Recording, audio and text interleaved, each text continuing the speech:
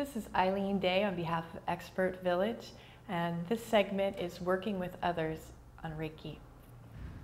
It's very important to have the person you're working on give you permission to give Reiki. You can't force Reiki. So whether you ask out loud or you ask in your mind's eye, they give themselves permission to receive. And as a Reiki practitioner then, we just gently rest our hand on the body or off the body. And as a practitioner, again, it's important to get out of the way to let the energy flow. And as we hold the space for the energy to flow, we may sense different phenomena. The recipient might sense different energy. We just hold. 1 to 3 minutes is generally prescribed for each hand position.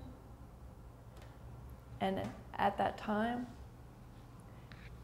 a practitioner moves about again, either on the body or off the body with respective boundaries. Giving Reiki in a chair is probably one of the most common forms of a treatment, but Reiki is also able to be given a massage table, while a person's standing or resting. There's no time limit for a treatment. It can be 5 minutes, it can be an hour.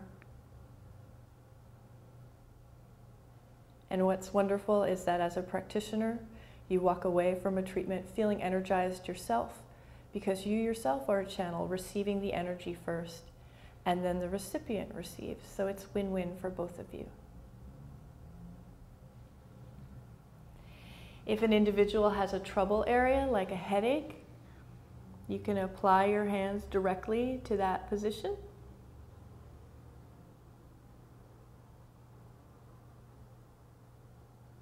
But also remember that Reiki goes exactly where it's needed.